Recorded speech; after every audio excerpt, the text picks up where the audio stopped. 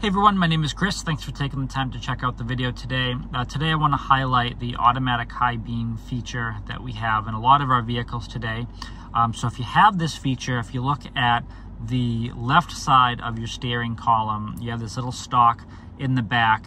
It usually says BC at the top, like we see right there, and then you have a little light with the A on it. That's the bottom one. The first time you drive the car at night, if you push this bottom button in here, that's going to activate the auto high beam function.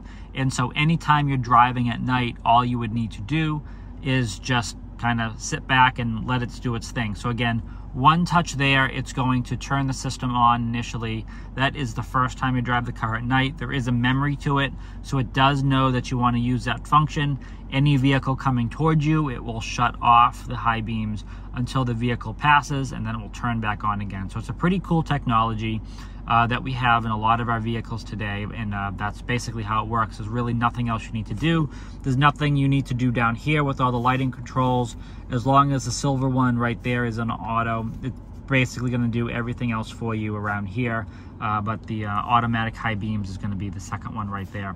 All right, and that's pretty much all I have here today. So again, my name is Chris. Thanks for taking the time to watch the video. Please make sure you subscribe so you can always stay up to date with the latest content, and stay healthy and safe out there.